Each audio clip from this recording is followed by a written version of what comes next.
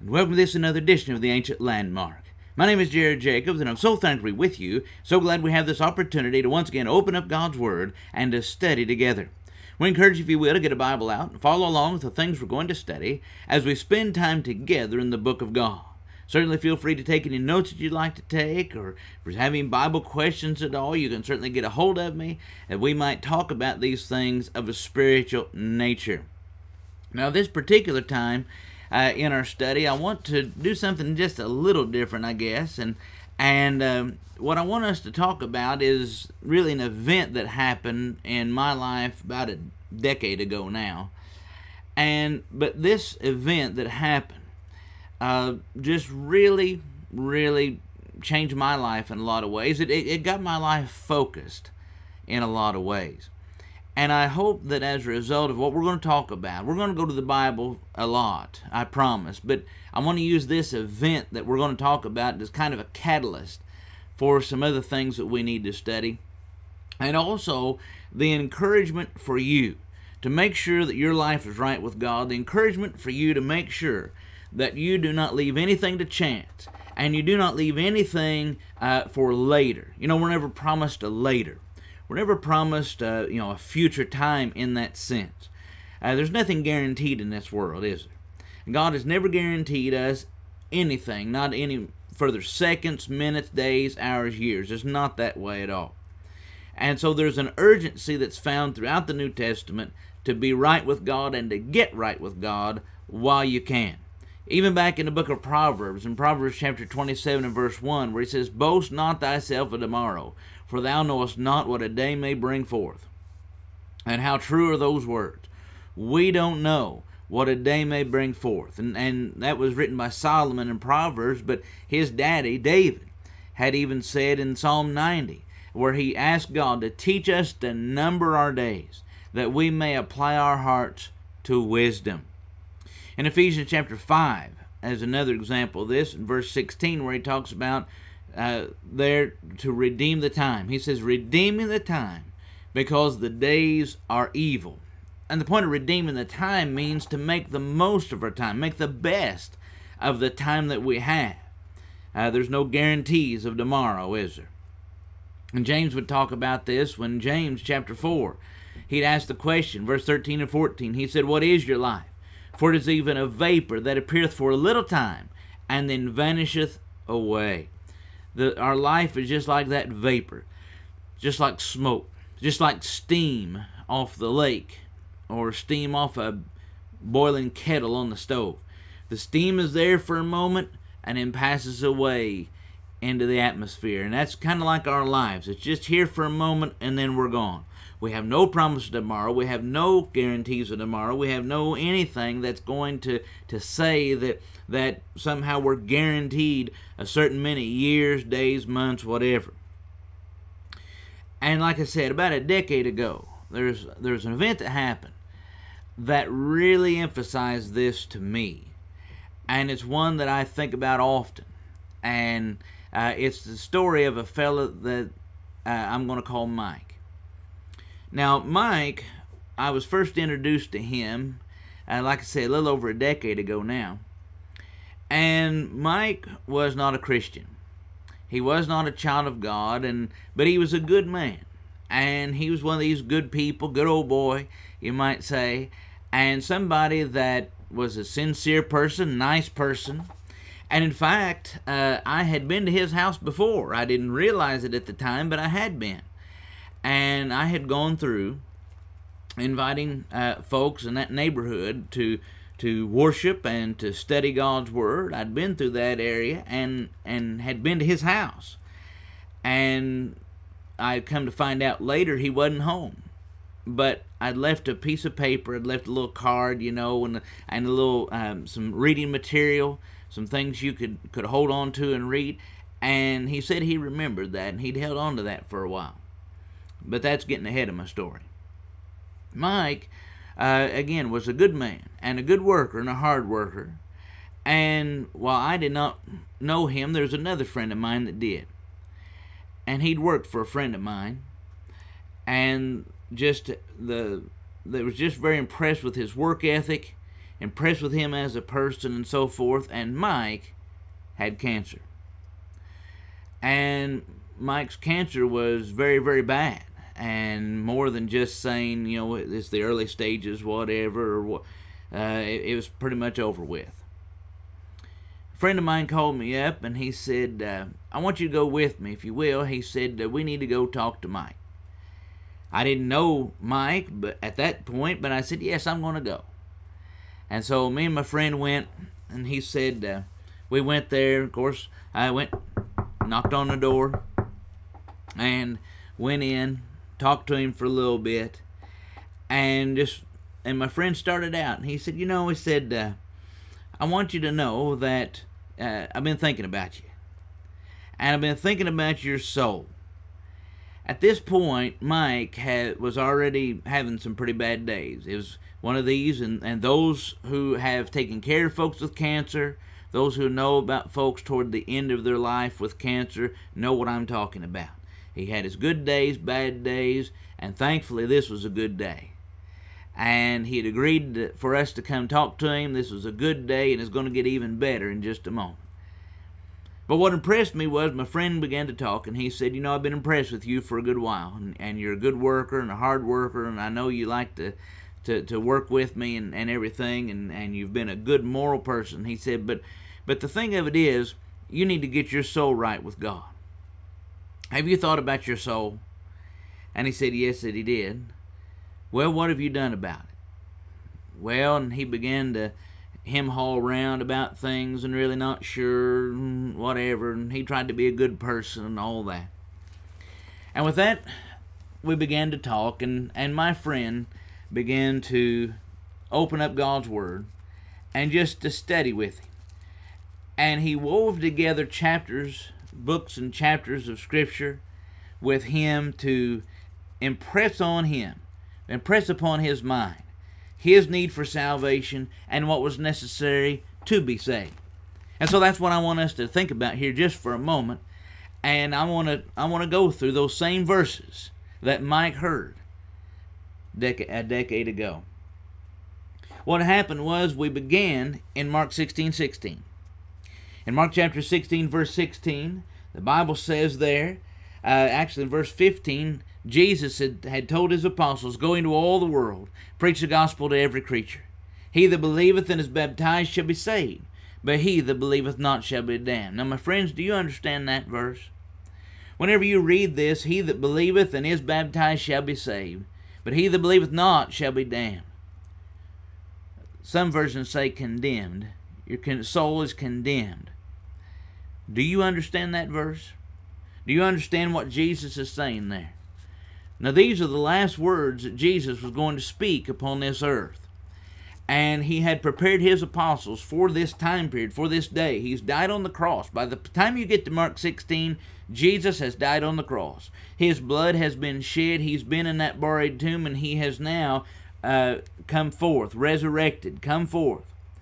And in those days, before his ascension back to his Father, which you read about in Acts 1, but before his ascension, he walked on the earth for about 40 days, and these are some of his last words, where he tells these folks, now remember, he that believeth and is baptized shall be saved, he that believeth not shall be damned. Now those apostles would take that same message, that very same message that Jesus spoke in Mark chapter 16, verse 16, they would take that message and they would preach that. Jesus would ascend to his Father. This is Acts chapter 1 now. Jesus would ascend to his Father in Acts chapter 1, there to sit upon the right hand of God. And he left the apostles behind to continue his preaching, to continue this message from Jerusalem, Judea, Samaria, to the uttermost parts of the world. Acts 1, verse 8. Now, they take up that mantle. They take up that responsibility. And just about a week and a half later, the day of Pentecost would come. Acts chapter 2. The day of Pentecost would come, and that's when the apostles were given the power of the Holy Spirit. They could speak with other tongues. They could perform all kinds of miracles. many miracles they could perform and do, and even pass on this ability, pass on these gifts to other people, Acts chapter 8. But Acts chapter 2 there, we read how the Apostle Peter especially preached the truth, or preached the gospel to the crowd gathered, to the millions there gathered on the day of Pentecost.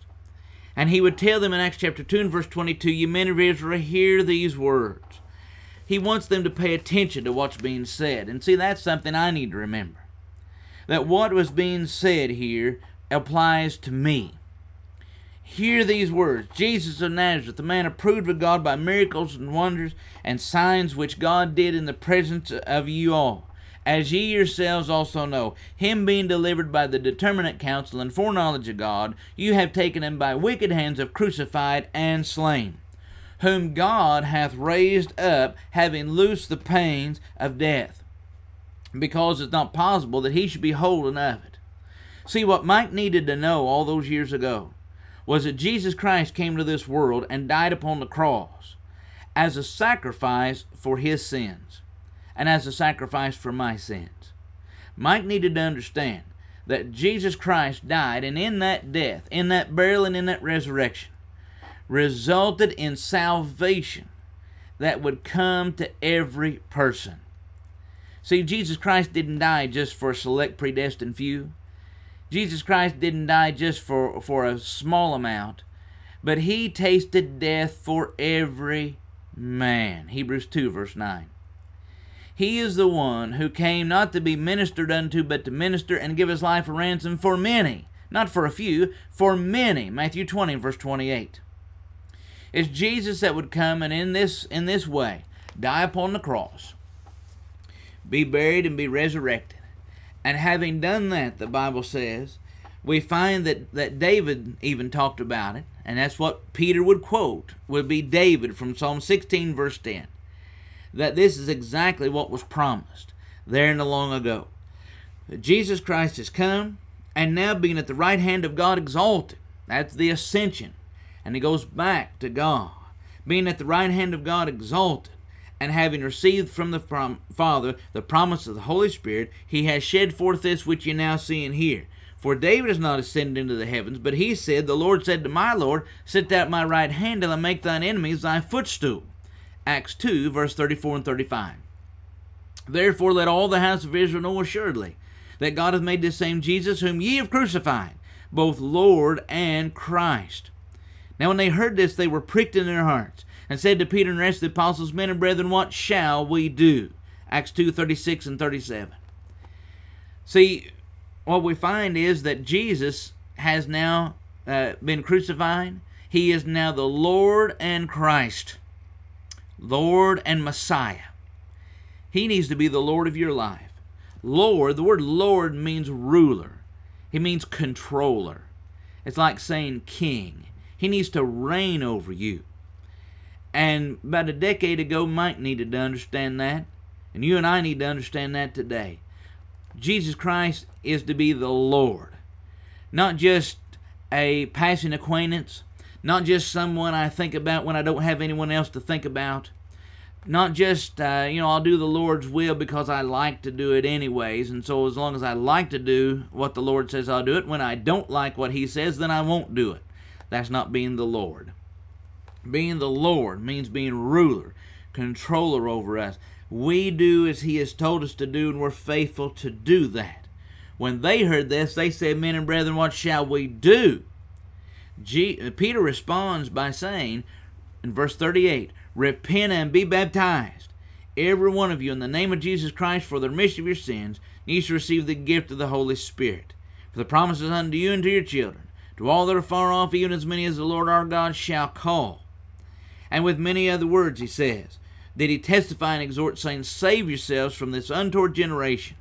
Then they that gladly received his word were baptized, and the same day there were added unto them about 3,000 souls. Now that's Acts chapter 2, verse 38 to verse 41. See, here Peter was. When they said, Men and brethren, what shall we do? Peter now answers. And for the first time in the history of the world, He tells these folks what's necessary to be saved. He preaches unto them this gospel truth that has not been taught to mankind until this point. And now, for the first time in the history of the world, he would tell these people, repent of your sins, be baptized for the remission of your sins, that you can be saved. You can have your sins forgiven or redeemed. They need to understand that. Peter, the one who was present when Jesus gave his Great Commission, what man has called the Great Commission of Mark 16, verse 16, having done that in Mark 16:16, now Peter answers that call. And when people want to know what to do, Peter says, repent and be baptized for the remission of your sins. Now I want to ask you something. Have you repented and have you been baptized for the remission of your sins? You say, well, Jesus said to believe and be baptized. He absolutely did. And if you paid careful attention to Acts 2:36, that's exactly what he said there. Peter said, therefore let all the house of Israel know assuredly that God hath made the same Jesus whom ye have crucified, both Lord and Christ. My friends, that word, know assuredly, that phrase, to know assuredly is to believe. And so he's telling these people, you need to believe that Jesus is the Lord and Christ. To know assuredly. When you know assuredly, you believe. That's it. And now based upon that, you need to repent. You need to be baptized for the remission of your sins. Repent of your sins. Be baptized. And that's what you need to do. Those folks need to know what to do. Mike needed to know what to do. And you need to know what to do. Not only do we find this truth here, but we see it in other places. For example, the Apostle Paul. Before he became an apostle, he was a persecutor of Christians.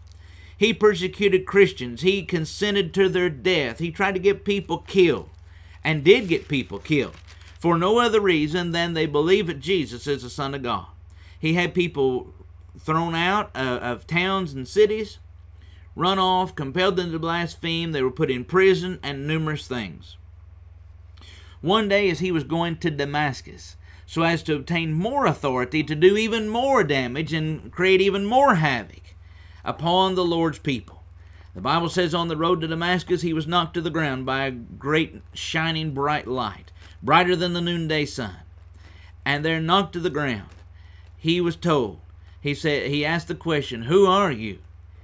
And the answer was, I am Jesus whom you're persecuting. And he said, what will you have me to do? Jesus said, go into the city, and it'll be told thee what thou must do. And so go into the city of Damascus, in other words. And he was told what to do. And the Bible says that Ananias was the one that told him what to do. And he came to him after Saul had been 3 days and nights in fasting and prayer. And now comes to him and tells him what to do. He tells him to, now why are you waiting? Arise, be baptized, and wash away thy sins, calling on the name of the Lord. Acts 22, verse 16. He says, why are you waiting? What's stopping you? He had scales, as it were, on his eyes, and he was blinded, Saul was. But it was Ananias who took those things away, and with miraculous power took the scales, and they fell away from his eyes, so that he could see once more. Acts chapter 9 tells us. And in this Acts 22, verse 16, where he says, why are you waiting? Arise, be baptized, and wash away thy sins, calling on the name of the Lord. What a beautiful thing. What a beautiful statement that was. And what a beautiful truth it was, and a command. Now, will Saul do that or not? Well, the Bible says that he rose immediately and did that very thing. Let me pause for a moment and remind you, this program is brought to you by the Caneyville Church of Christ. The Caneyville Church of Christ meets together on the Lord's Day at 10 a.m. for Bible study. We also have Bible studies Wednesday night at 7, Bible study classes for all ages.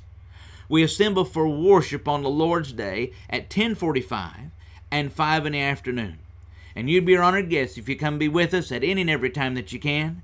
Our building is located just right across the road from the Sacramento Bank. They're near the intersection of Highway 62 and Highway 79 in Caneyville and Grayson County. We would love to see you. Love for you to come be with us. Love for you to visit, and any and every time that you can, bring an open Bible, bring an open mind as we study and learn what the Book of God has to say. And we want to follow that. We want to live it. And I hope that whenever you come and be with us, you'll find us to be a friendly group, a people that's loving one another just as much as loving you. John 13, verse 33 and 34 talks about that you'd see us to be a loving people and love one another and want to do what the Lord says, loving the Lord first in all things. If you're interested in a home Bible study, we can set that up. A Bible correspondence course, we can do that as well. Just call me, 589-4167. We can set that up, whether it's a sit-down Bible study or a Bible correspondence course. It's absolutely free. Whatever you'd like to do, we would love to do that. We would love to study with you in whatever form or fashion we can do it. If you'd like to go to our website, you can go to CaneyvilleChurchOfChrist.com. You can go to our Facebook page, look us up on Facebook, and follow us and like us and all of that. And we strive to have new material coming up just several times in the week, new things that are happening, new things that are going on to help you in your study and learning of God's Word. So please come visit our website. You can send us messages, emails. You can send us a message on Facebook or a private message, whatever you'd like to do. We'll hear from you. We want to know what's on your mind. We might help you in the study of God's Word. Also, if you're interested, we can also, like I said, you can call me. You can text me, call me, 589-4167. Let's talk about God's Word. Let's study God's Word and learn what God would have us to do and live according to that true gospel message. Well, we left off looking in Acts chapter 22 and verse 16, where he says, "Now why are you waiting? Arise, be baptized, and wash away thy sins, calling on the name of the Lord." Notice again, when we're talking about being baptized, he says baptism washes away sins. Saul had sins to wash away. Saul had sins for which he needed forgiveness, and it was baptism that was going to wash away those sins. That's God's plan. That's God's wish. It's through baptism that we come in contact with the cleansing effects of Christ's blood. For truly, Christ's blood washes away our sins, Revelation 1:5. And that being the case, we come in contact with that when we are baptized into Christ. And there's certainly a need for that. And so why are you waiting? And we ask that question of Mike as well. Again, he had a good day. Thankfully, it was on a good day. And it was a day, though, that we realized his days were numbered.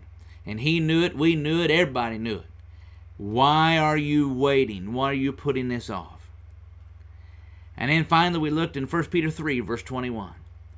In 1 Peter verse 21, when the Apostle Peter, again, now he's writing a letter to Christians. Before, in the book of Acts, chapter 2, he's preaching this same word. Now he's writing it down. And the same Peter who had been there and heard Jesus' own words out of his mouth, the same Peter who had gone and preached it in Acts chapter 2 on the day of Pentecost, is now writing a letter, and he's talking about and comparing, contrasting with the flood, Noah's flood, from Genesis chapter 6. And now he says, just like that flood, he says the like figure, 1 Peter 3:21, the like figure, the antitype, the like figure whereunto even baptism doth also now save us, not to put away the filth of the flesh, but the answer of a good conscience toward God by the resurrection of Jesus Christ.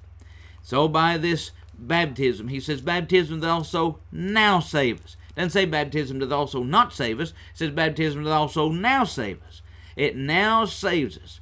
And by, he says, that very act, he says we can have that salvation. And that's been made clear all the way through. And certainly many other verses we could talk about. Colossians chapter 2, for example, and verse 12 and 13 talk about how baptism forgives us our transgressions or forgives us our sins. And certainly we can talk about other passages that discuss this very act. But as we talked with Mike about these things, he got very excited. He said, that is what I need to do. And so we talked about it some more. And we talked about this is a commitment you're making. Regardless how long your life may be, this is a commitment you're making to God. This is not just something that you do, kind of like checking this off your bucket list, and then go on to something else. This is not what this is. Whenever you become a Christian, you are making the decision to follow the Lord. You're being born again, John 3, 3-5. You're being like a newborn babe, the Bible talks about in 1 Peter 2:2. to be that newborn babe, desiring the sincere milk of the Word that you may grow thereby. And you need to grow. You need to continue here to grow and to develop and to be what God would have you to be.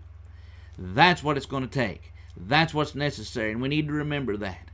And so whenever we're talking about that importance, see, Mike needed to understand that as well. Baptism puts you into Christ, Galatians 3 and verse 27.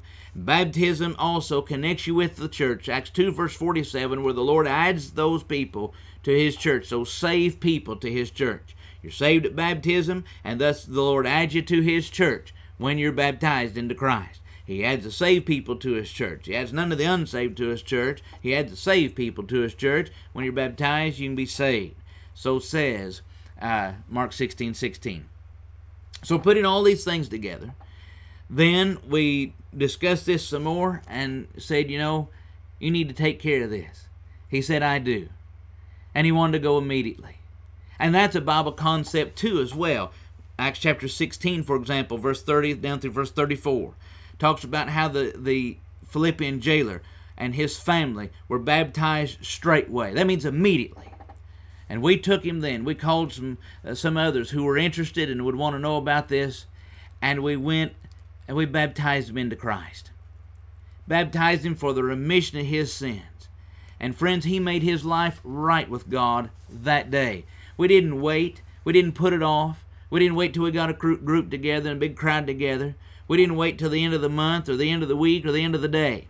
We went right then, just as the Bible teaches, to whenever one wants to do and follow and make that commitment, that covenant promise, the covenant promise to follow the Lord, to serve Him, to be His child, to follow Him all the days of your life, to be faithful to the taking of your life, Revelation 2 verse 10, to be steadfast and unmovable, always abounding in the work of the Lord, 1 Corinthians 15:58. And to make that kind of promise and that kind of commitment to the Lord, we took him that just immediately. Immediately we went. He was baptized into Christ for the remission of his sins. And like I said, he had a good day that day, and that day got even better. And we prayed together, and we talked together afterward, and we discussed these things. And of course he was tired after that, because the cancer was taking its toll. But Satan no longer had his grip. Cancer may have had something, but Satan had nothing else. And what impressed me in the days to come was there were other people that came along. There's other people that talked to him. Of course, he had other visitors besides us, obviously. Many people loved him. And sadly, there were those who tried to convince him, well, it's a good thing you got baptized, but you didn't need to do that. That wasn't really important. Well, that man understood. And Mike took those same verses, Mark 16:16, Acts 2:38, Acts 22:16, 1 Peter 3:21, and told his friends just what he did and why he did it and how it got done. He understood. Mike lived about a month, was all, after we knew one another, and he passed on from this life. But he passed on from this life in the hands of God. And that's the beautiful thing. Friends, you don't know how long you have to live. He didn't know how long he had to live. No one knew. But we knew his time was getting near. Your time is getting near. You don't know what's going to happen in a day, and I don't either. Friend, what's stopping you from being a Christian? What's stopping you from making that commitment to serve the Lord, to be what God would have you to be, to follow Him, to live for Him, to be faithful to Him, steadfast, unmovable, making the covenant that you're going to belong to the Lord for now and forever? What's stopping you from being baptized to change that relationship? Be baptized for the remission of your sins. What's stopping you? Why are you putting that off? The Bible makes it clear what's necessary to do. And again, here's our friend Mike, who was a good example of what to do and take advantage of it right now. Don't delay. Don't put it off. Don't wait.